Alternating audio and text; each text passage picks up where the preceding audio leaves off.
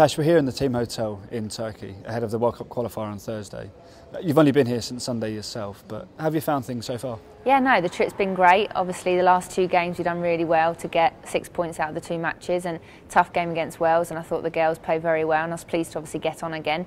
And then we're here in Turkey, beautiful place, the weather's nice, and I'm confident that we can go into the game on Thursday and pick up the 3 points that we need. You must have some nice memories of this country yourself. It was here in 2009 in a World Cup qualifier where you made your England debut. Yeah. How much can you remember about that game? Yeah, do you know what? I actually do vaguely remember that. I think it was the last 15 minutes I came on, and it's great. Obviously, as a young player, you want to play for your country, but to make your senior debut is obviously my ambition, and I'm really pleased now that I look back at that and think that was a stepping stone. But now I'm more involved. Now I'm hoping to keep my place in this squad and push into that starting 11. I'm really pleased with how this season's gone with me, especially at club level, and I've been rewarded with that, and Brent's brought me in, and I was really pleased to obviously get as many minutes as I did against Turkey and Belarus, and to score in both games. As a centre forward, that's what you want to be doing.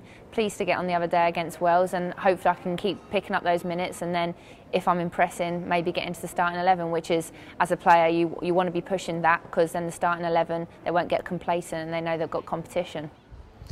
And that goal against Belarus, it was your first goal for England. How did that feel? Amazing. It was a big relief, because obviously I've been involved for a while and I probably don't score as much as I should do on the international scene, whereas obviously I scored 19 in 21 for my club, so to obviously score against Belarus was brilliant, and then to come on against Turkey and get another goal, I was really pleased with that. So like I said, I just want to keep getting as many minutes as I can and keep trying to score as many goals as I can. Last time out, England beat Wales 2-0 at the Den. You got on in the second half. What did you make of that whole game? Yeah, I mean, it was quite a frustrating game, I think, for the girls, but I think we played, our football was good, it was comfortable, and I always felt like as soon as we got that first goal, it was going to be a victory for us. But I mean, Wales defended very well, and we had to be patient, which obviously we knew.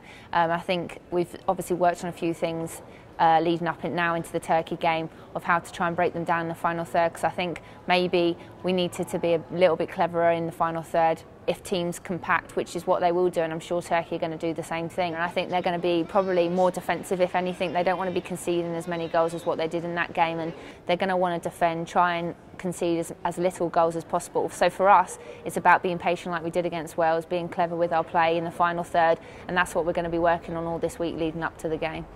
Will the heat be a factor? Hopefully not. I think we're playing later on in the day, so we trained today and the heat wasn't too bad, but I think the girls fitness-wise it shouldn't be a problem, and the good thing is we've got a strong squad, so if people are tired then they've got good people to come on and to replace them and do just as good a job. And finally, Tash, we have to look at your season with Liverpool. Yeah. Top scorer and, more importantly, league winner. It was the best day of my life by a mile, and I just keep thinking about it, and obviously to be able to say that you're a champion, and I mean Arsenal have won it for so many years, so for the team to obviously gel as quickly as we have and to make history and to win that title, it was a dream come true. And obviously as a centre forward you always want to get the golden boot, and I've always been top goal scorer at the clubs that I've been at, but to get the accolade of being the top goal scorer, it just topped off honestly an amazing season, and I couldn't have asked to win it with a better group of girls. So no, I'm still buzzing off of it, and my medal's on my TV at home.